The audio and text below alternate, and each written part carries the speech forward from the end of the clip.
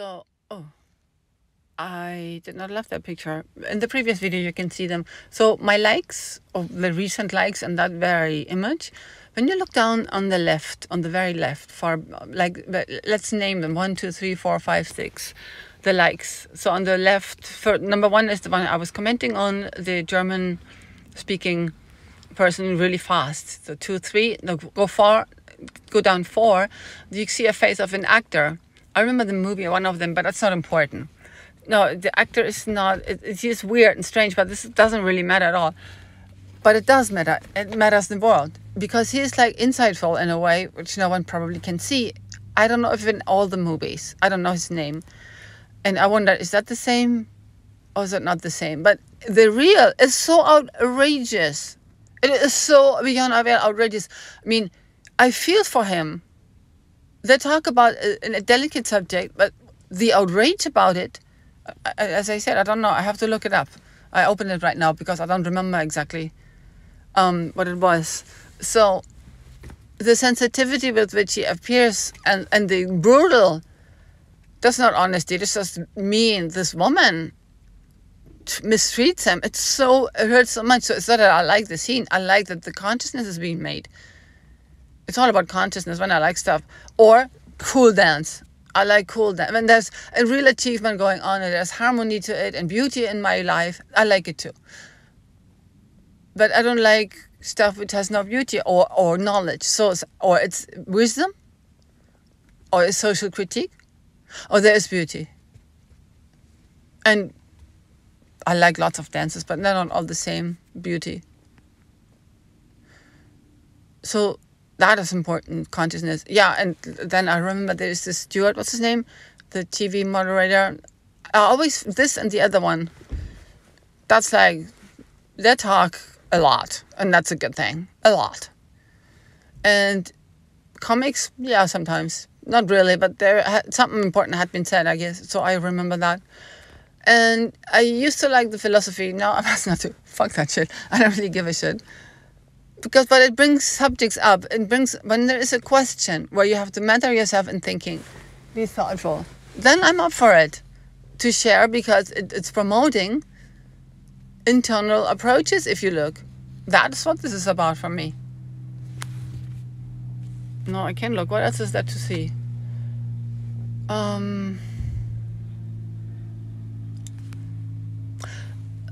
Like a lot, but I don't think that's about liking. I don't think Instagram. Okay, if it's art, fine. Dance and music too. Yes. Sometimes, most often. Although, well, there's stuff I don't really like the same. There's something. Okay, so here we go. There are choreographies which are the same all the time, but I don't like the intent with which it's presented. There's no purpose to it. Or there's something I don't like about, so I don't like him. I'm sorry, I have to. And music, I don't like all the styles. So there is classical, yeah, sometimes. But when I hear the word, I don't even know how to pronounce it, Sherazade. It's like polka dancing. It's not good for me. I don't like it. And I don't, and like all the reels I download, I'm sorry. I don't download. I send it in a message because I'm gonna play my flute over it. I'm asked to. It doesn't mean I like it a lot. It's just a short reel, and it's easy for me to access right now. To actually play it, and that's it. And then it's gonna cut off.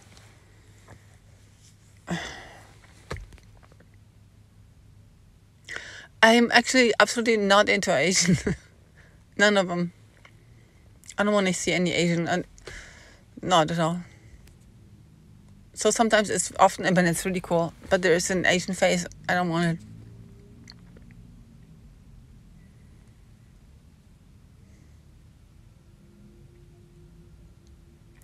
When there is movie reels, I'm usually not interested. Although, of course, I left the Paul Rudd because it's like priceless. It's funny because he acts like a little dummy always, like someone who's diminished. But he's the one, because he's diminished, he's not like on the front row, like I'm a galan. I'm like, he brings up subjects, issues, and that's cool. And it really talks out of my heart, that shit. I mean, how often did I went to? That's like, man, is it for real? That's why I left it, because I think it's important that we actually think about stuff. I'm not into movie reels at all. And mostly I kind of want to skip them. And if there's bad quality, I don't want to like it at all. I mean bad quality in the image and in the sound quality, then I don't want it. And comedians sometimes can be good, and often they're not. And sometimes they're outrageous, and sometimes they're just bluntly stupid. So it's not all the same. You must have a really strong point to be made for me to like a German comedian who isn't German, who speaks with some Arab accent. But there is no nachoyote, there is no trailer trash speaking comedian ever. A comedian is a person who has a lot of insight and plenty of intelligence. Otherwise, he isn't a comedian. He's just a little puppet. Can't be on stage. So I welcome comedy, like as an entrance, sure. I look at it. But is it really good?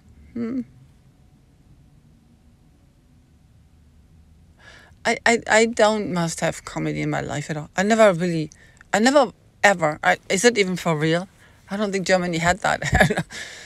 I would not want to go to a comedy show. I only went twice because I had been invited. And that was like exactly arriving to a country and yeah, whatever. I'm not into that because mostly, how can you come up with so many jokes? And sitting there for an hour, then you have to listen to a bunch of dumb shit. Similar to opera. You have to sit there for 3 hours to get one good aria going.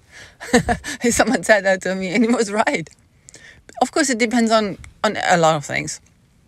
And comedy is just random jokes. In opera, there's a story to be told, which I can also skip, I have to say. Only like there is a few, and I'm into verismo, that's it. Because verismo tells the truth. It's not some made-up thing with kings and queens and heroes and blah. Bore me some more. So Casta Diva is great, but sitting through the whole thing, I don't know. I don't know. And these spectacular little large productions, I don't really know if that is relevant.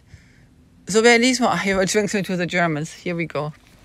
Verismo is Puccini, and Carmen Puccini is a composer, and Carmen is an opera. That means not all the same operas from the same composer must be interesting. Okay, I dig Mozart. Mozart has opera buffa, Mozart has different Singspiel, that I dig too. Of course, the Magic Flute, but Die Entführung aus dem Serai, I don't even know if I'm interested in that. Because Die Fan Tutte, yeah, you watch it once and then you go and throw up on it. But Magic Flute, it's cute. It's also very sad.